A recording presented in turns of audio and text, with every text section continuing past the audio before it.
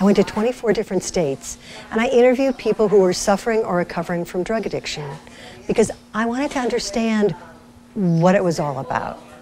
And so I went to homeless shelters, soup kitchens. What I do is I place these glass blocks in water fountains or reflecting ponds so that they'll be looking up from the water at people. And the reason I do this is because we'll walk right past someone who's on the street, slumped over from addiction, and we'll give them wide berth, but we're socialized to never walk past someone who's drowning. Susan Furstenberg says she's a social issues artist who wants to draw attention to the present problems facing America. It took decades for the 61-year-old from South Dakota to discover the power of art. After working in the pharmaceutical industry and on Capitol Hill, life changed when she was in her 50s and attended a ceramics class with her son. They made great bowls and platters and all sorts of things. I couldn't center my clay. And so I asked the instructor if I could just take a lump of clay and go sit off on another table and just try to make something. And I ended up with a sculpture of a woman of indeterminate ethnicity who looked like she had something to say.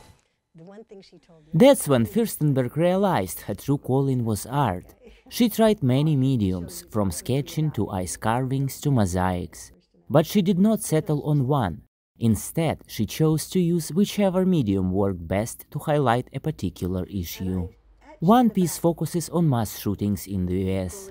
The US flag is covered with names of killed in mass shootings starting in 1999. Behind the flag sits the US Declaration of Independence, with its well-known phrase about the right to life, liberty, and the pursuit of happiness. Alcohol and drug addiction are a recurring theme in Furstenberg's work, along with other complex issues.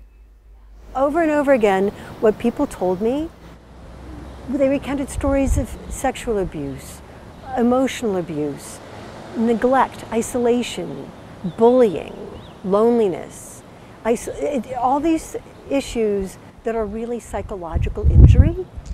One of her best-known works is an installation honoring those lost to COVID-19 in America. You know, a lot of artists, their work is very personal and introspective, and to watch her project that she did on the mall, at the DC Armory,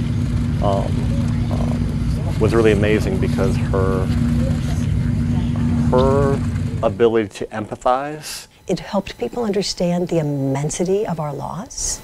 It alerted them to the fact that this didn't need to happen. It took the individual life and it made it matter. Next, Furstenberg says she will focus on white supremacy and economic inequality. Maxim Moskalko for VOA News, Bethesda, Maryland.